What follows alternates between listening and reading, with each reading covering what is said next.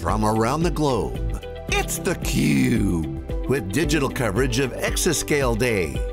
Made possible by Hewlett-Packard Enterprise. Hey, welcome back everybody. Jeff Frick here with theCUBE, coming to you from our Palo Alto studios for their ongoing coverage in the celebration of Exascale Day, 10 to the 18th on October 18th, 10 with 18 zeros. It's all about big, powerful, giant computing and computing resources and computing power. And we're excited to invite back our next guest. She's been on before. She's Dr. Arti Garg, Head of Advanced AI Solutions and Technologies for HPE. Arti, great to see you again. Great to see you. Absolutely. So let's jump into it. Before we get into Exascale Day, I was just looking at your LinkedIn profile. It's such a very interesting career. You've done time at Lawrence Livermore. You've done time in the federal government. You've done time at GE and in industry. I just love if you can share a little bit of your perspective going from, hardcore academia to, kind of some government positions, then into industry as a data scientist, and now with originally Cray and now HPE, looking at it really from more of a vendor side.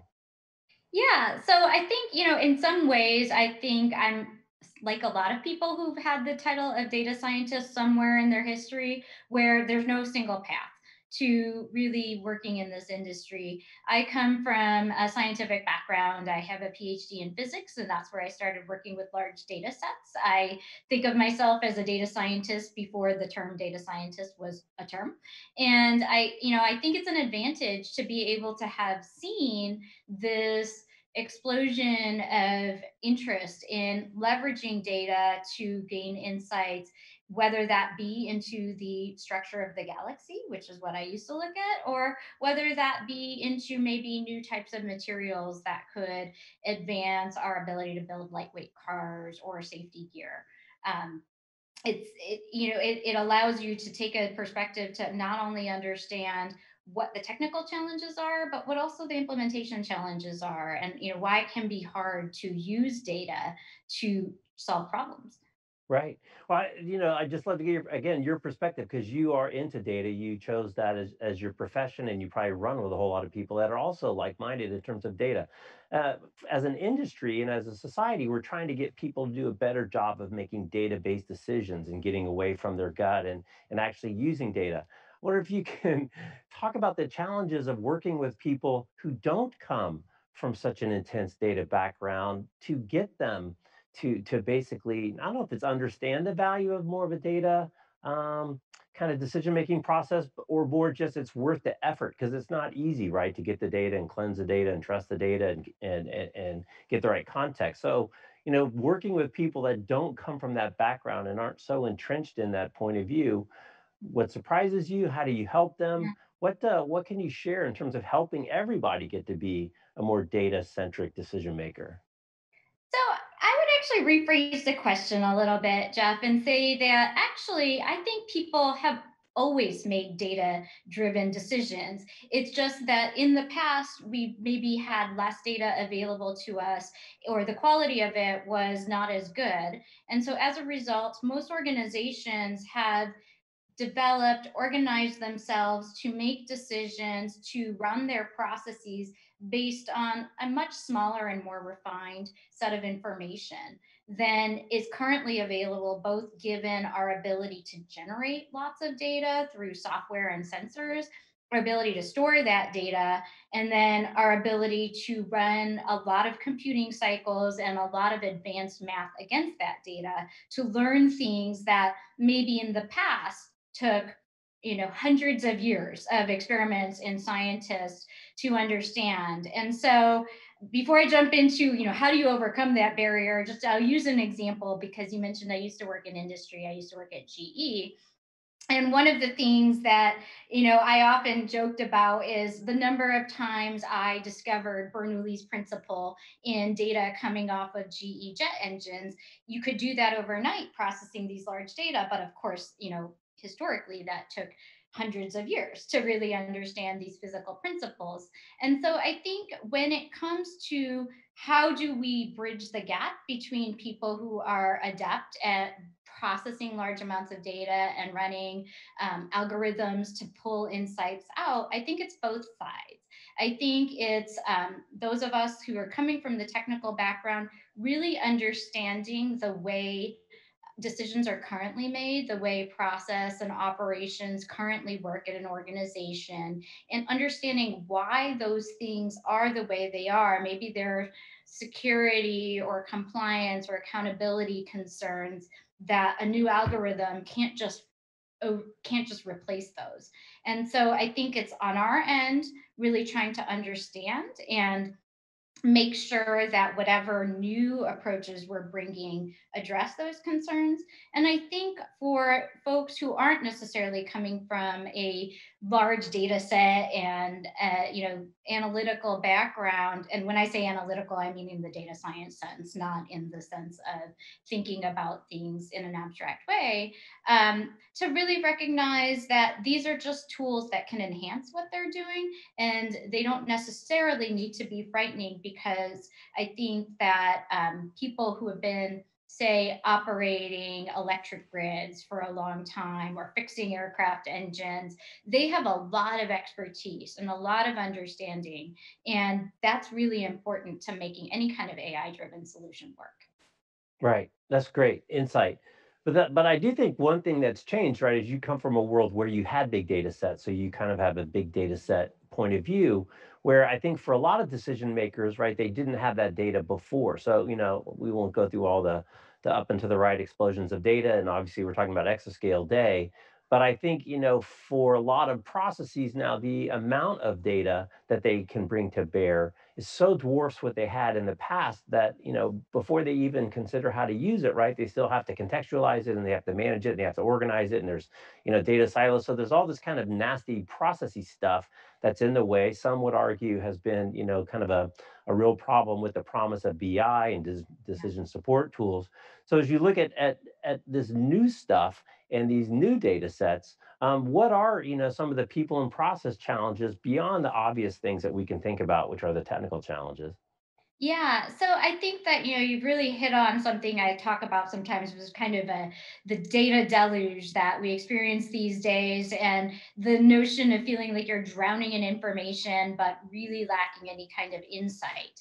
And one of the things that I like to think about is to actually step back from the data questions, the infrastructure questions, sort of all of these technical questions that can seem very challenging to navigate, and first ask ourselves, what problems am I trying to solve? It's really no different than any other type of decision you might make in an organization, to say, like, what are my biggest pain points? What keeps me up at night? Or what would just transform the way my business works? And those are the problems worth solving. And then the next question becomes, if I had more data, if I had a better understanding of something about my business or about my customers or about the world in which we all operate, would that really move the needle for me? And if the answer is yes, then that starts to give you a picture of what you might be able to do with AI. And it starts to tell you which of those data management challenges, whether they be cleaning the data, whether it be organizing the data, whether it be building models on the data, are worth solving. Because you're right, those are going to be uh, time intensive, labor intensive, highly iterative efforts. But if you know why you're doing it, then you will have a better understanding of why it's worth the effort, and also which shortcuts you can take and which ones you can't. Because often, in order to sort of see the end state, you might want to do a really quick experiment or prototype. And so you want to know what matters and what doesn't, at least to that, is this going to work at all type of Right, experiment. right. So you're not buying the age-old adage that you just throw a bunch of data in a data lake and the answers will just spring up, just come right back out of the water. I mean, you bring up such a good point, right? It's all about asking the right questions and thinking about asking questions. So again, when you talk to people about helping them think about the questions, right? Because then you've got to shape the data to the question, and then you've got to start to build the algorithm to kind of answer that question. How should people think when they're actually building algorithms and training algorithms? What are some of the typical kind of pitfalls that a lot of people fall in that haven't really thought about it before? And how should people frame this process? Because it's not simple and it's not easy, and you really don't know that you have the answer until you run multiple iterations and compare it against some other type of reference. Yeah. Well, one of the things that I like to think about, just so that you're sort of thinking about all the challenges you're going to face up front, you don't necessarily need to solve all of these problems right at the outset, but I think it's important to identify them. Is I like to think about AI solutions as they get deployed being part of a kind of workflow. And the workflow has multiple stages associated with it. The first stage being, generating your data, and then starting to prepare and explore your data, and then building models for your data. But sometimes I think where we don't always think about it is the next two phases, which is deploying whatever model or AI solution you've developed, and what will that really take, especially in the ecosystem where it's going to live. Is it going to live in a secure and compliant ecosystem? Is it actually going to live in an outdoor ecosystem? We're seeing more applications on the edge. And then finally, who's going to use it and how are they going to derive value from it? Because it could be that your AI solution doesn't work because you don't have the right dashboard that highlights and visualizes the data for the decision maker who will benefit from it. So I think it's important to sort of think through all of these stages up front and think through maybe what some of the biggest challenges you might encounter at them are, so that you're prepared when you meet them and you can kind of refine and iterate along the way, and even up front tweak the question you're asking. That's great. So I want to get your take on, we're celebrating Exascale Day, which is something very specific on 1018. Share your thoughts on Exascale Day specifically, but more generally, I think just in terms of being a data scientist and suddenly having all this massive compute power, at your disposal, right? You've been around for a while, so you've seen the development of the cloud, these huge data sets, and really the ability to put so much compute horsepower, against the problems as networking and storage and compute just asymptotically approach, zero. I mean, as a data scientist, you got to be pretty excited about kind of new mysteries, new adventures, new places to go that you just couldn't do it 10 years ago, 5 years ago, 15 years ago. Yeah, I think that only time will tell exactly all of the things that we'll be able to unlock from these new sort of massive computing capabilities that we're going to have. But a couple things that I'm very excited about are, um, that in addition to sort of this explosion or these very large investments in large supercomputers, exascale supercomputers, we're also seeing actually investment in these other types of scientific instruments that, when I say scientific, it's not just academic research, it's driving pharmaceutical drug discovery, because we're talking about these what they call light sources, which shoot x-rays at molecules and allow you to really understand the structure of the molecules. What exascale allows you to do is, historically it's been that you would go take your molecule to one of these light sources and you'd shoot your x-rays at it, and you would generate just masses and masses of data, terabytes of data with each shot. And being able to then understand what you were looking at was a long process of getting computing time and analyzing the data. We're on the precipice of being able to do that, if not in real time, much closer to real time. And I don't really know what happens if, instead of coming up with a few molecules, taking them, studying them, and then saying maybe I need to do something different, I can do it while I'm still running my instrument. And I think that it's very exciting from the perspective of someone who's got a scientific background, who likes using large data sets. There's just a lot of possibility of what exascale computing allows us to do in from the standpoint of, I don't have to wait to get results, and I can either simulate much bigger, say, um, galaxies, and really compare that to my data, or galaxies or universes if you're an astrophysicist, or I can simulate much smaller, finer details of a hypothetical molecule and use that to predict what might be possible from materials or drug perspective, just to name two applications that I think Exascale could really drive. That's really great feedback. Just to shorten that compute loop, right? We had an interview earlier, and someone was talking about when the biggest workload you had to worry about was the end of the month when you're running your financials. And I was like, why?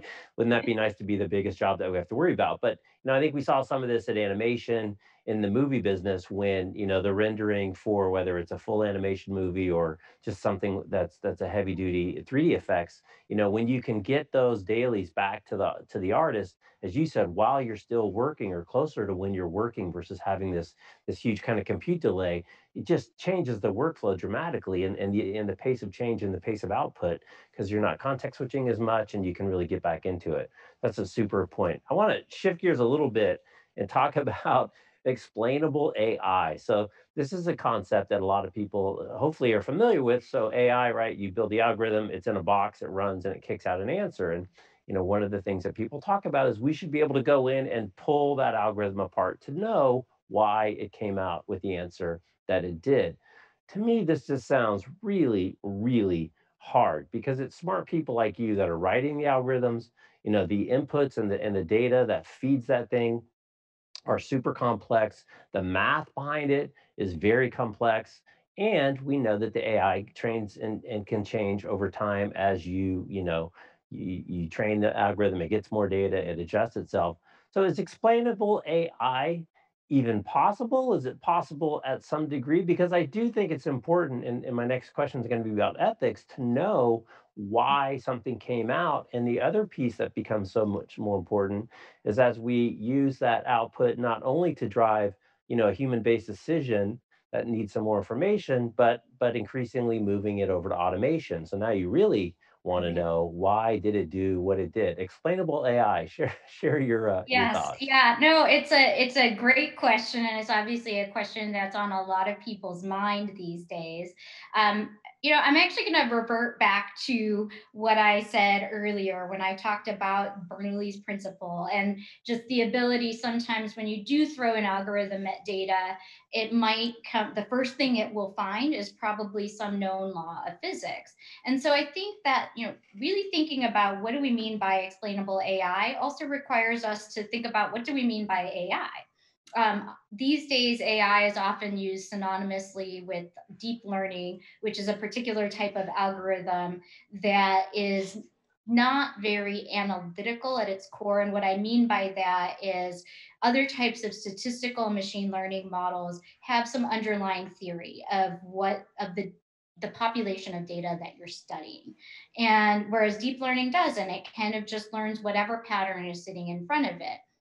And so there is a sense in which, if you look at other types of algorithms, they are inherently explainable because you're choosing your algorithm based on what you think is the sort of ground truth about the population you're studying.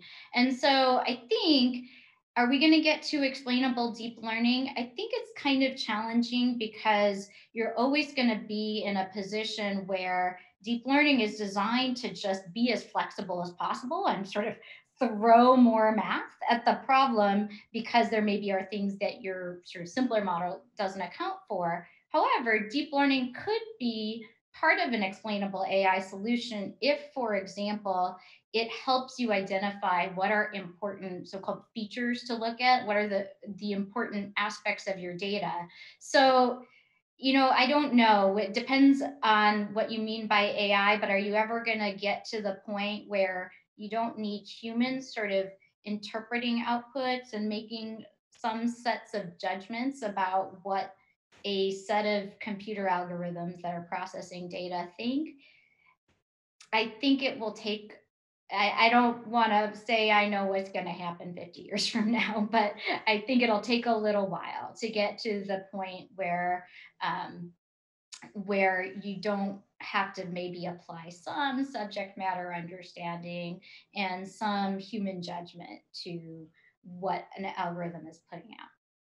Yeah, it's really interesting. We had Dr. Robert Gates on years ago at another show, and he talked about the only guns in the U.S. military, if I'm getting this right, that are automatic that will go based on what the computer tells them to do and start shooting are on the Korean border. But short of that, there's always a person involved before anybody hits a button, which begs a question, right? Because we've seen this on the big data, kind of curve. I think Gartner's has talked about it as we move up from, kind of descriptive analytics, diagnostic analytics, predictive, and then prescriptive, and then hopefully autonomous. So I wonder, so you're saying we're still a little ways and that last little bump's going to be tough to overcome to get to the true autonomy.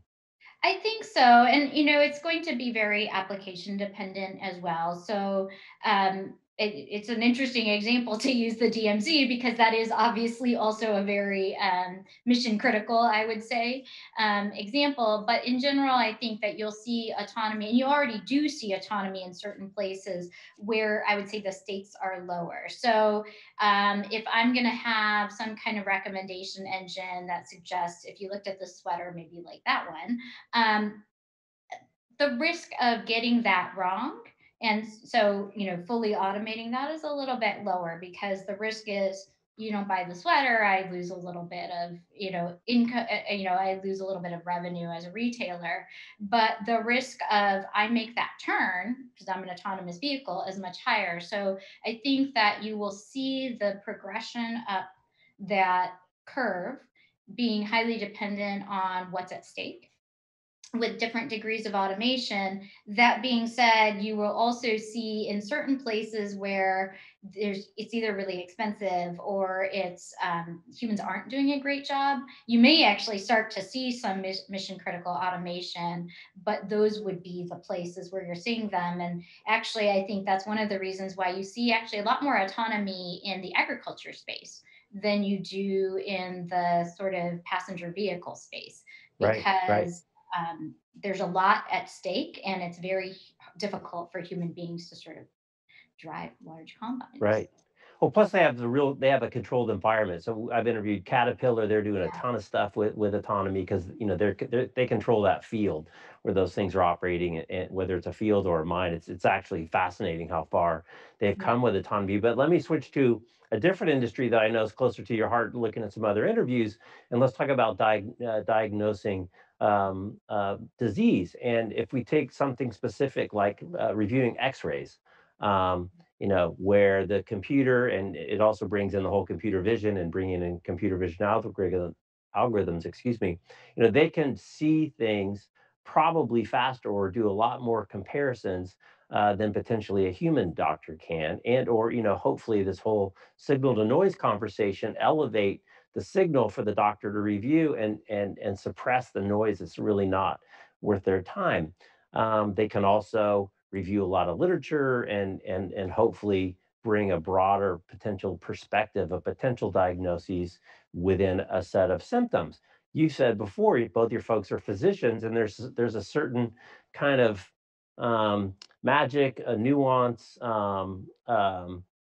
this way for almost like kind of more childlike exploration to try to get out of the algorithm, if you will, to think outside the box. I wonder if you can share, that synergy between, using computers and AI and machine learning to do really arduous, nasty things like going through lots and lots and lots and lots of X-rays compared to, and how that helps with a doctor who's got, a whole different kind of set of experience, a whole different kind of empathy, a whole different type of a relationship with that patient than just a bunch of pictures of their heart or their lungs. Yeah, I think that, one of the things is, and this kind of goes back to this question of is AI for decision support versus automation? And I think that what AI can do, and what we're pretty good at these days with computer vision, is picking up on subtle patterns right now, especially if you have a very large data set. So if I can train on lots of pictures of lungs, it's a lot easier for me to identify the pictures that somehow these are not like the other ones. And that can be helpful, but I think then to really interpret what you're seeing and understand, is this, I mean, is it actually bad quality image? Is it some kind of medical issue?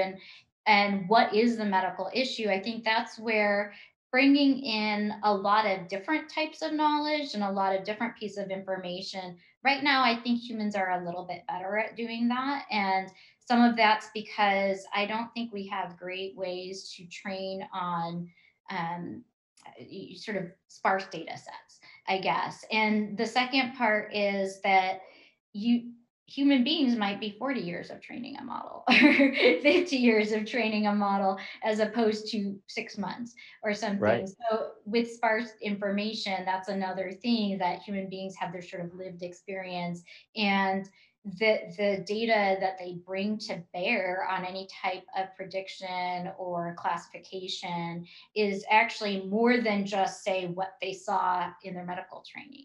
It might be the people they've met, the places they've lived, what have you. And I think that's that part, that sort of broader set of learning, and how things that might not be related might actually be related to your understanding of what you're looking at. I think we've got a ways to go from a sort of artificial intelligence perspective in developing. Right. But it is exascale day, and we all know about the compound exponential curves on the computing side. Right. But let's shift gears a little bit. I know you're interested in emerging technologies to support this effort, and Yeah. there's so much going on in terms of kind of the atomization of compute store and networking to be able to break it down into smaller pieces so that you can really scale the amount of horsepower that you need to apply to a problem, to very big or to very small. Obviously, the stuff that you work is more big than small. Work on GPUs, a lot of activity there. So I wonder if you could share, some of the emerging technologies that you're excited about, to bring again more tools to the Yeah. task.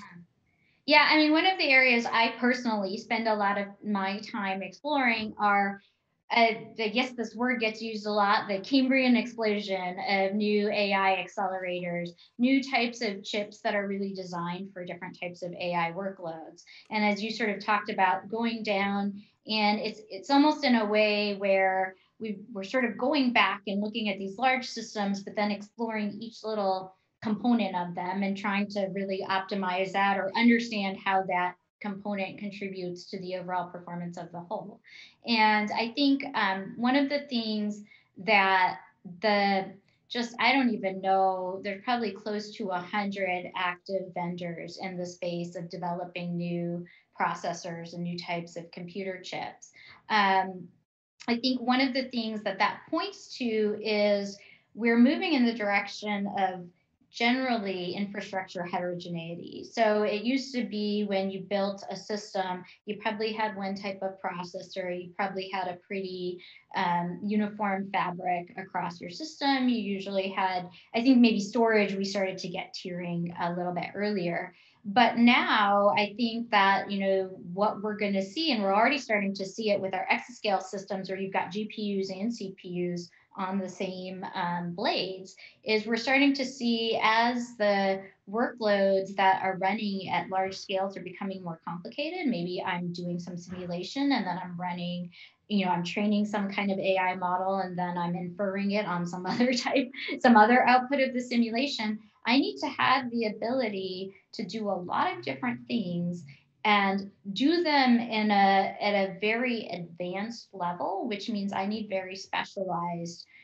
technology to do it. And I think it's an exciting time, and I think we're gonna we're gonna break a lot of things. I probably shouldn't say that in this interview, but I'm hopeful that we're gonna break some stuff. We're gonna push all these systems to the limit and find out where we actually need to push a little harder. And some of the areas I think that we're gonna see that is we're going to want to move data and move data off of scientific instruments into computing, into memory, into a lot of different places. And I'm really excited to see how it plays out and what you can do and where the limits are of what you can do with the new systems.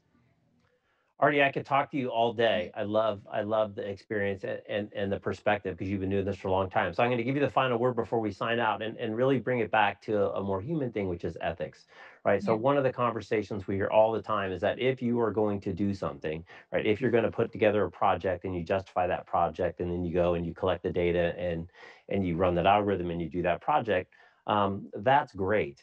But there's like an inherent problem with kind of data collection that may be used for something else down the road that maybe you don't even anticipate. So I just wonder if you can share kind of top level kind of ethical take on how data scientists specifically, and then ultimately more business practitioners and other people that don't carry that title need to be thinking about ethics and not just kind of forget about it. That these are they had a great interview with Paul Doherty, right? Everybody's data is not just their data; it represents a person, right? It's a representation of what they do and how they live their lives. So when you think about kind of venturing into a project and getting started, what do you think about in terms of the ethical considerations and how should people be cautious that they don't go places that they probably shouldn't go? Yeah, I think that's a great question and not a short answer, but I think that I honestly don't know that we have a great solutions right now, but I think that the best we can do is take a very multifaceted and also vigilant approach to it. So, when you're collecting data, and often we should remember a lot of the data that gets used isn't necessarily collected for the purpose it's being used, because we might be looking at old medical records or old any kind of transactional records, whether it be from a government or a business. And so, as you start to collect data or build solutions, try to think through who are all the people who might use it and what are the possible ways in which it could be misused. And also, I encourage people to think backwards. What were the biases in place that when the data were collected? You see this a lot in the criminal justice space, is historical records reflect historical biases in our systems. And so is, I there are limits to how much you can correct for previous biases, but there are some ways to do it, but you can't do it if you're not thinking about it. So I think, Right. sort of at the outset of developing solutions, that's important. But I think equally important is putting in the systems to maintain the vigilance around it. So one, don't move to autonomy before you know what potential new errors you might, or new biases you might introduce into the world. And also have systems in place to constantly ask these questions. Am I perpetuating things I don't want to perpetuate? Or how can I correct for them? And be willing to scrap your system and start from scratch if you need to. Well, Artie, thank you so much for your time. Like I said, I could talk to you for days and days and days. I love the perspective and the insight and the thoughtfulness. So thank you for sharing your thoughts as we celebrate Exascale Day. Yeah, thank you for having me. My pleasure. Thank you. All right, she's Artie. I'm Jeff. It's Exascale Day. We're covering it on the Cube. Thanks for watching. We'll see you next time.